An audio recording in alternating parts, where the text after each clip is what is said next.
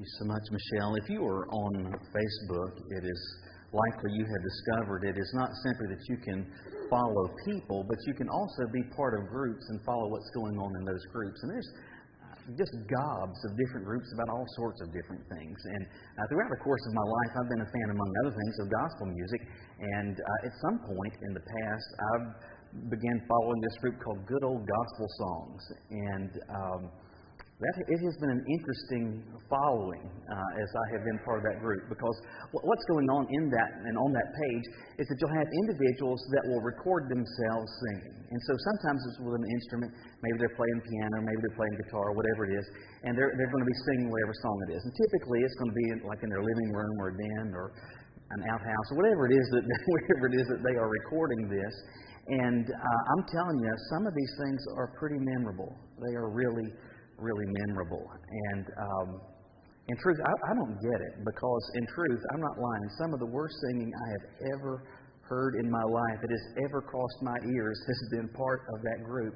And some of the most, just tone-deaf caterwauling you have ever heard in your life. And I'm thinking to myself, if I sounded that bad, why in the world would I record myself and then put myself out there for limitless numbers of people to watch and to listen to this? So I hear some of that, but then there's some folks that you're like, man, they've got a wonderful voice. God's really blessed them. And then there's that other group. And as I am hearing what they're saying, you can see the comments that people are posting. And some of the comments that people are posting, I kind of get. I'm with you as they make some of those. Like, for example, I saw one the other day, and I'm telling you, it was horrible. Like your ears wanted to bleed. And the comment on there was, your singing just makes me cry. I'm there with you. I really am. I get that. I am tearing up as we speak. And then sometimes, and I'm telling you, a really horrible singing.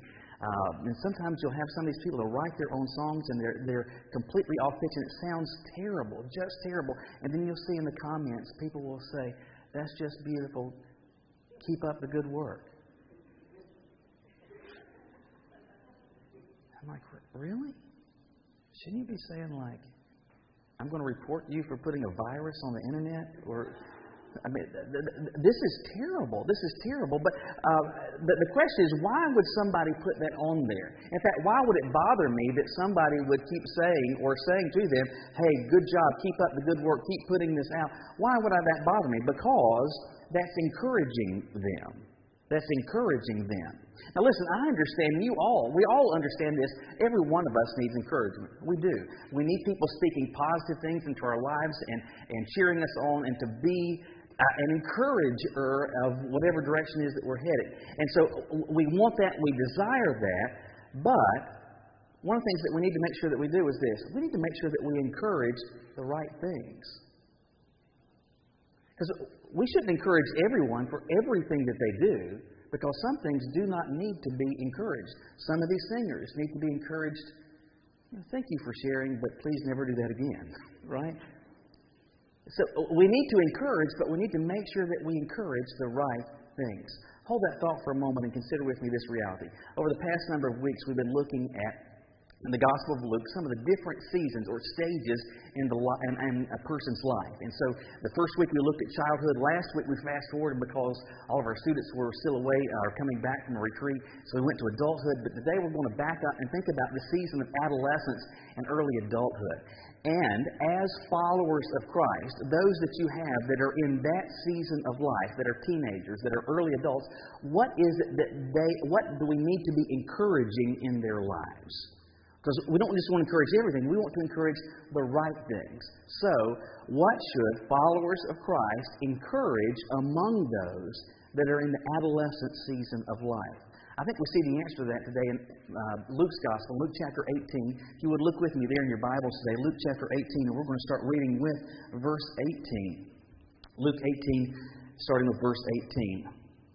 Jesus is approached here in verse 18, where we're told that a ruler asked him, "Good teacher, what must I do to inherit eternal life?" "Why do you call me good?" Jesus asked him. "No one is good except God alone. You know the commandments: do not commit adultery, do not murder, Do not steal, do not bear false witness, honor your father and your mother. I've kept all of these from my youth, he said. When Jesus heard this, he told him, well, you still lack one thing. Sell all you have and distribute to the poor, and you will have treasure in heaven. Then come follow me. After he heard this, he became extremely sad because he was very rich. Those in the adolescent season of life, so teen years, early adulthood, they need encouragement, just as we all do. But among those of us that are further along the road past that, what do we need as followers of Jesus to be encouraging in their lives? Well, based on, I believe, what we see here, the first thing we need to do is this.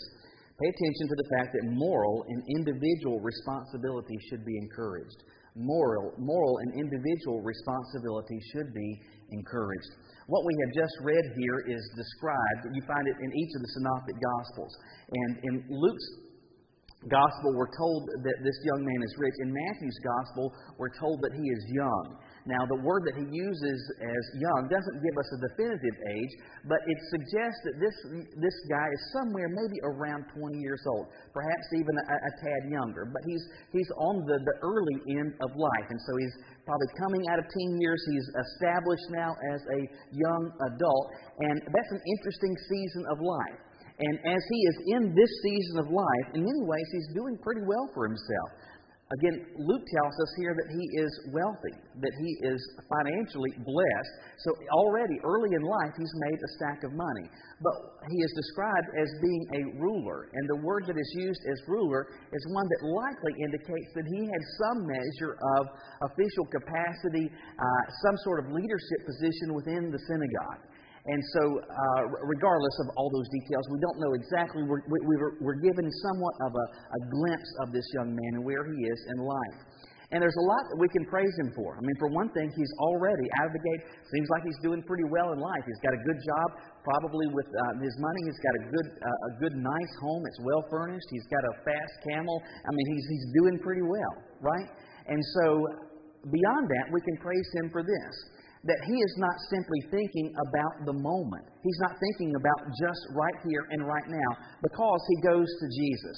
And we don't know exactly what experience he has had with Jesus prior to this, but it stands to reason that he has heard Jesus speak before, that he has encountered him, that he has listened to him, that he has been impacted by what he has heard from Jesus, because he goes to him and he describes Jesus as being good. And he also seems to understand that Jesus can answer this question, how eternal life can be experienced. So we ought to praise him for the fact that he's thinking beyond just right here and right now.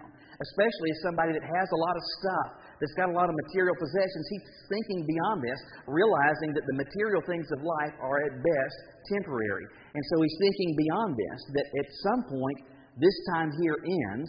And then furthermore, we ought to celebrate the fact and praise him for the fact that he's realizing and understands that there is life to be experienced beyond this life.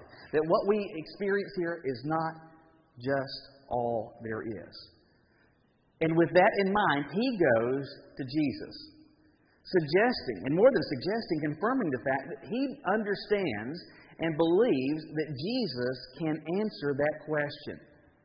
He understands and can communicate to him how it is that eternal life might be able to be experienced.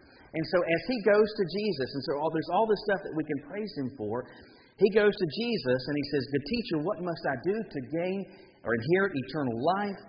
Jesus says, "Why do you call me good? No one is good except God alone." But this is an affirmation by Jesus of his divinity, saying that you're calling me good. Only ultimately God is good. This is an affirmation ultimately of who Jesus is, God the Son. And then he says to this young man, he says, "You know the commandments," and begins to rattle off half of the 10 commandments. He says, "Do not commit adultery, do not murder, do not steal, do not bear false witness, honor your father and your mother." And in hearing this, the young man says to Jesus, "I have kept all of these things from my youth." Now, the fact that he says to Jesus, "I have been doing all of this stuff, and each of those boxes you have just given to me, I can check all of those. In fact, I have been doing that since I was just a little guy." that suggests a couple of things. For one thing, it suggests that he was taught these standards. He couldn't have maintained these standards were he not taught them. And from the earliest ages and stages of life, he was exposed to the boundaries that God has put up for us to operate within. And as a little guy, he was told, among other things, about these, what we describe as the Ten Commandments. And he understood, hey, these are guardrails that God has put up for me in my life, and he expects me to operate within them. Not only does it communicate that he was taught these things, but it suggests also that there was accountability established. So that it wasn't merely that he was told, hey, you need to honor your mother and father. Rather, it is beyond that. It is expected, and we are going to hold you to account for honoring me as your father, honoring me as your mother, to not steal, to not bear false witness. You're going to be telling the truth, and we're going to hold you to account for all of that. And all of those things are so wonderfully positive. In short, what I'm trying to say, though, is that as an adolescent, as a young adult, this young man has been prepared, equipped, and well-versed in accepting personal and moral responsibility. You say, okay, I've got that. Well, what's the point? The point is this. Unfortunately, too many times, especially in this modern era, we give young people a pass for entirely too long. In fact, as we do that, we do so with cliches like this. We will describe the folly of youth. In fact, we'll say that's just being young and dumb. Right? In fact, you'll see something on the news, you'll witness something in the neighborhood, you'll see something maybe at church, teenagers, adolescents, they're doing some crazy stuff, and we'll say, oh, that's just the folly of youth, or that's just being young and dumb. Put another way, it is effectively saying, oh, that's just how they are. That's that stage. That's just kind of what you do. And by using statements like that, what does it do? It effectively but causes that to continue. And it effectively excuses bad decisions and bad choices rather than celebrating and encouraging personal and moral responsibility. Let me illustrate this way. If I were to say to you, I've got to go to the DMV this week. And thankfully, thus far, I don't think that I have to. If I were to say that, you may say, ugh. But if I were to say, hey, you've got to go to the DMV this week, you would really groan, right? Because this weeping, wailing, and gnashing of teeth, it's horrible. None of us likes to go to the DMV. And if you had to go to the DMV this week, let's say you had to go to the title office, or you had to go get your driver's license renewed at one of the driver's license offices, it is likely, not guaranteed, but it is likely that you will come back after having been at that appointment, having gone to one of those offices. You may very well say, man, I had a horrible experience. But think about that. If somebody says to you this coming week, hey, I had to go to the DMV today and I had a horrible experience. I had to wait forever and I had curt, almost rude service. If someone said that to you, what would you say? Well, duh. You were at the DMV, right? In fact, we can even groan at the thought of going to the DMV. Why? Because we know that's just kind of how it is. That's kind of what you expect. It's like, for example, going to Hardee's and leaving and saying, man, I had Hardee's for lunch, but I had really slow service. Well, of course. You went to Hardee's. That's exactly what it is that you should expect. That's just how they operate. Part of the reason, for example, that like if you hear someone talk about, and we even jest about politicians being dishonest, right? In many ways, that's just how they are. And when we make statements like that, we are effectively excusing that behavior and causing it to continue. And when we just say, oh, that's just being young and dumb, we're not helping them out. We are not advancing the cause of them becoming more like Christ or beginning a relationship with Jesus, because what they need in that season of adolescence is not us excusing behavior, but rather encouraging personal and moral responsibility. Why do we need to encourage that? Because God is going to hold them to account. And as teachers, as parents, as grandparents, as Sunday school teachers, as youth leaders, as a church, as a community, this is the type of behavior that we need to encourage.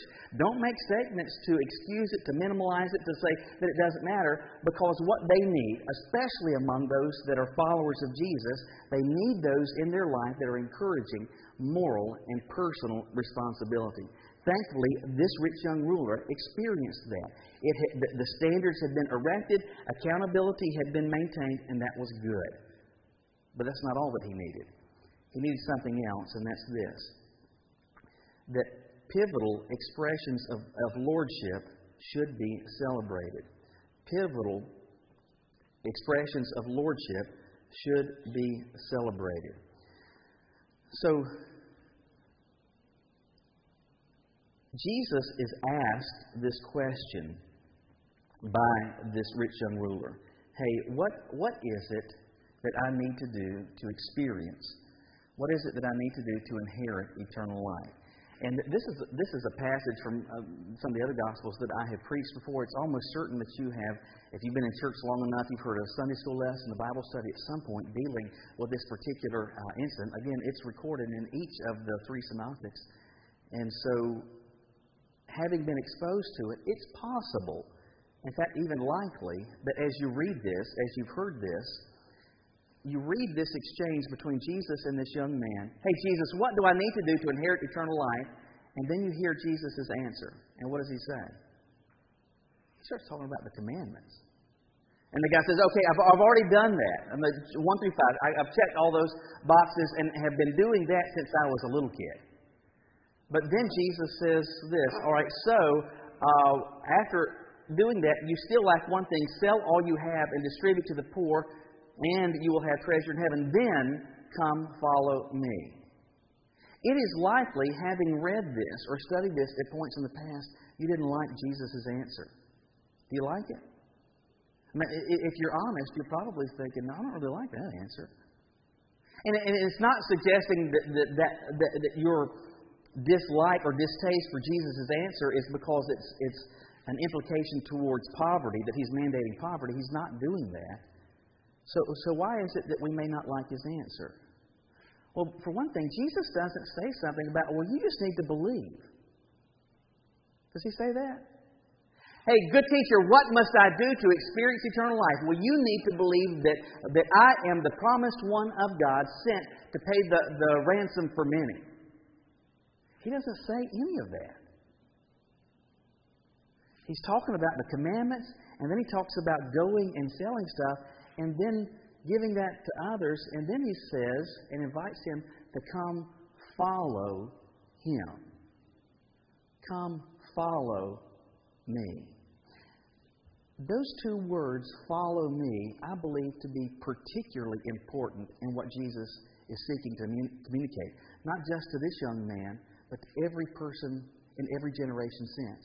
That at the end of the day, what Jesus was looking for and what he remains looking for is this: people who will follow him. If you are following someone, what does that suggest? It suggests that they are the leader, that they are charting the course, that they are establishing the path, that they are establishing the boundaries. To give it a more technical title, it's suggesting lordship. Jesus has been and continues to look for people that are willing to follow him, effectively making him the Lord, the master, the director, the guide of their life. But again, Jesus, he's not giving a belief answer. Why in the world do you think that that's the case? Well, I believe the context bears out that in this young man's mind, those issues are effectively already settled. I think he already had an understanding, a faith-based concept about who Jesus was. Because, again, he goes to Jesus and he says, hey, good teacher, what is it that I need to do to gain eternal life? So, he already, before he goes to Jesus, he believes and understands Jesus knows how it is that I can experience eternal life.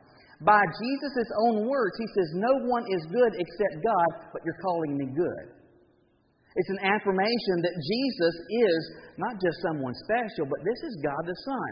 And this young man is doing that. That suggests that the things that he needs to believe, those things are in order.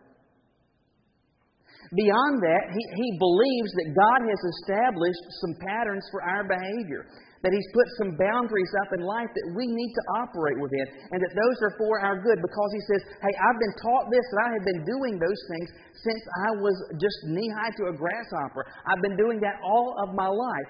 All of those things are wonderful, and all of those things are positive. But why is it that he leaves empty-handed? Why is it that the Gospel writers describe him as leaving Jesus as sorrowful? The reason is because Jesus gave this man a test case. He gave him an opportunity to do what He said and to follow Jesus. He didn't just say, hey, believe this series of facts, get a few ideas straight in your mind, but you are going to follow me as the leader. And the young man decided, I cannot do that. I will not do that. Now, the problem is, he had a ton of right belief. He did. I believe he had the right belief about Jesus. He had the right belief about God's pattern and His desires and expectations and standards for our lives. I believe that he had all of those things. He believed that there is life beyond this life, that God is the one that gives eternal life, and that Jesus is the one that makes it known and possible as to how to experience that. But he leaves empty-handed, because when given an opportunity for Jesus to be the leader, he decided, I'm not willing for that to happen. I really believe that adolescence and early adulthood provides a pivotal opportunity for an expression of lordship. That your teen years in particular provide an opportunity for you to decide, it's not just that I believe some things to be true, rather it is that I believe them to be true in such a way that I am willing to follow Jesus with my life. In the case of the rich young ruler, it seems that his childhood and his early adolescent years, they were marked by consistent teaching about God, about spiritual thoughts, and it seems that his response in each of those areas, it was positive. There was a whole stack of things that he believed and accepted to be true, and that's good. But again, he left empty-handed, because at this point, he's out of the house, he's on his own, he's making his own decisions, and he is no longer experiencing what Mama or Daddy or the preacher or the Sunday school teacher is trying to influence him to do or impose on him. At this point, he is making his own decision about whether or not it is that he isn't simply just going to believe, but whether he is going to believe in such a way that it translates into following Jesus. He's at a stage where he is owning his own decision, whether he is really in or not. We've got 6 kids, and for 5 and 6, that's Peter and John. They have something that, honestly, I wish, and I don't know if it was around with the others, we just didn't know about it. But what those two have had is this bike. It's a training bike that doesn't have any pedals on it. I think they call them balance bikes, and there's different brands of them. I think the first time we saw one was on Shark Tank, and they happened to have one at Costco one time, and we got it for Peter. And it's very simple, and I think in many ways it's ingenious. But you got this little bike, and it's got everything like a normal bike, except there's no pedals and chain on it. So for you to move about on it, you sit on it, and you put your feet out, and you start going.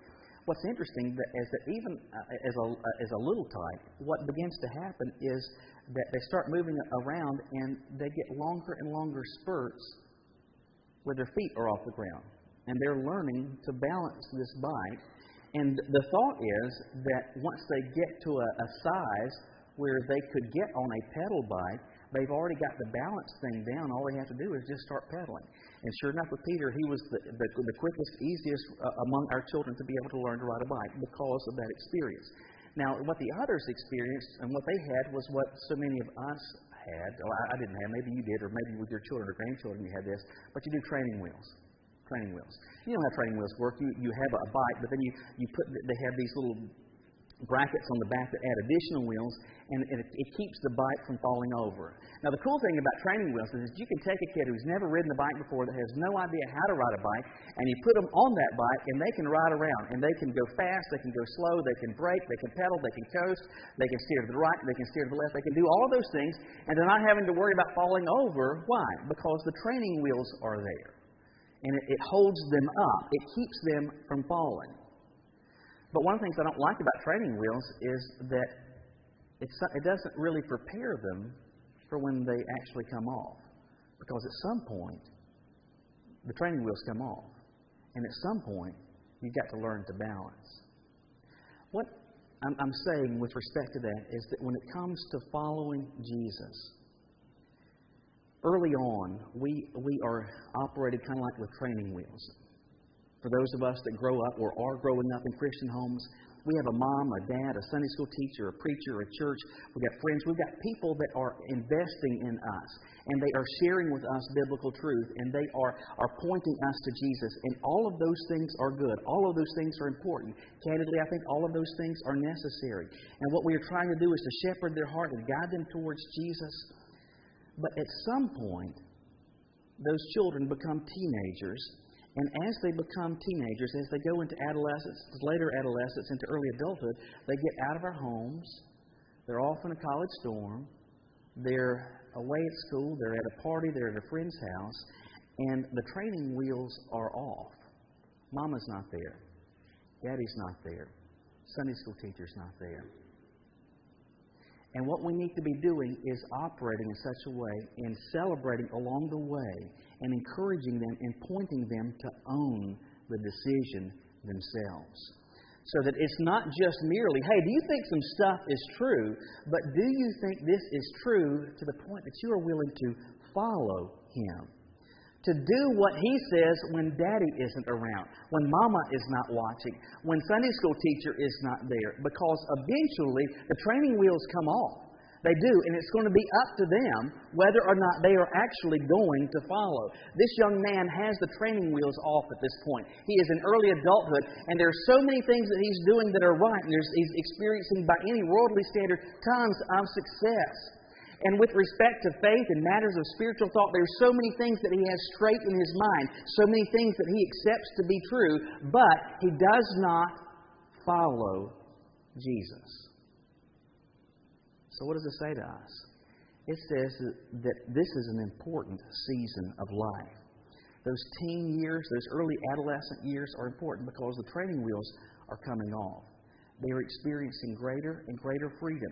And we should not just take comfort in the fact, well, they were taught enough facts. They've got enough data. They've got enough information.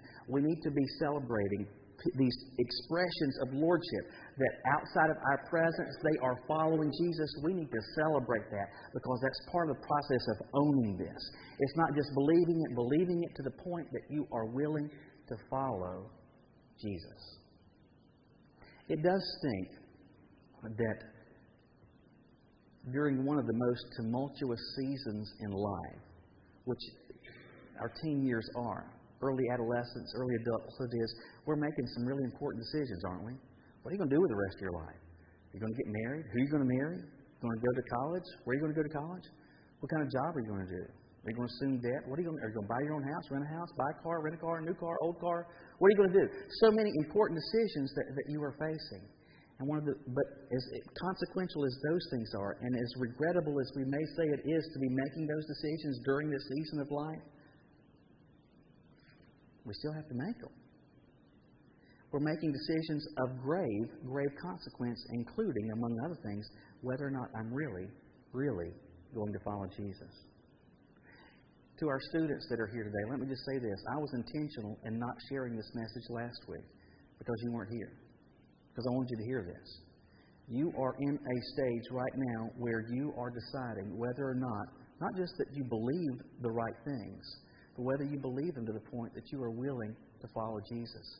Already there are seasons of time in your day, in your week, in your month, in your year where Mom and Dad aren't around.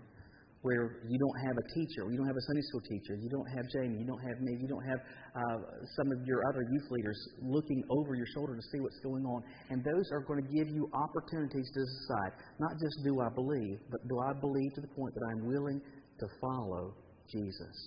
My encouragement is, do not be like this young man.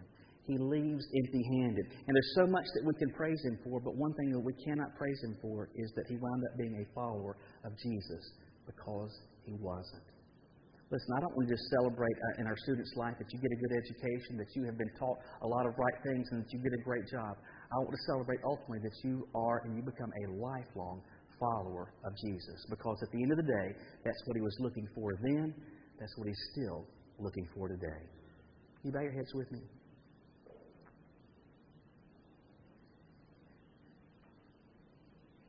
What's true for all of us is what I just said, that Jesus was and is looking for followers. Not just people who think a series of facts to be true, but that you believe these things to the point that you are willing to follow him. If he asks for something difficult, you're willing to do that. Why? Because you really believe. And you really want him to be your leader, and you are willing to follow him. You know, regardless of your age or stage, have you made that decision? I'm not asking, do you think some stuff is true? I'm not asking, do you believe in God? Do you believe that Jesus is God the Son? Heck, even the demons believe that to the point that they tremble. Satan would kneel. He would not follow. The rich young ruler would not follow. How about you? Will you ask the Lord to help you see what it is that you've got in terms of your relationship? Is it a collection of facts and data? Or is it one where you're actually following him? I can't answer that for you, but God will. I think he'd love to help you see the truth about that. And if it's not, will you allow us to share with you how you can experience that? If you're watching, will you allow us, will you reach out to us and let us share with you how you can experience that? But specifically to those that are in teen years, early adult years. Listen, the training wheels are coming off. Some of you, the training wheels have already come off. And the faith that you were told about, taught about, the facts that you were communicated, you're having to decide whether you're going to own those or not. Whether you're really in this. Whether you're really going to follow. What's it looking like? Is your answer to Jesus, yes, I will follow? Or is it, I can't do that. I can't do that. What he's wanting for you today is to decide, no, I'm in this. I want more than anything to follow you. I believe you and in you to the point that I'm willing to follow. Parent, grandparent, those of you that have been investing in the life of your kids, not just bringing them to church, but sharing with them biblical truth, listen, I applaud you. We celebrate that. Maybe you've got a burden, though, for your kids, but you want to make sure that they're owning this. But you want to pray that God will help you to see ways in which they are making Jesus the Lord of their life so that you can celebrate that with them. That you're operating in such a way that you are pulling the training wheels back so that they can begin to own this and celebrate it as they do. Maybe you just want to pray that God will give you guidance as you're trying to shepherd their hearts and point them towards Jesus. You can't make their decision, but you can influence it. You can point them towards Jesus. You can encourage them to become a real follower of His. Maybe you just want to pray, God, help me to do that. However it is the Lord is speaking to you, whether it's for decisions about yourself, maybe it's some young person in your life that matters to you. As God is speaking to you, will you respond to Him this morning? If you want, this altar is open. If you want one of us to pray with you, we'll be glad to do that. But as He's speaking to you, you respond right now.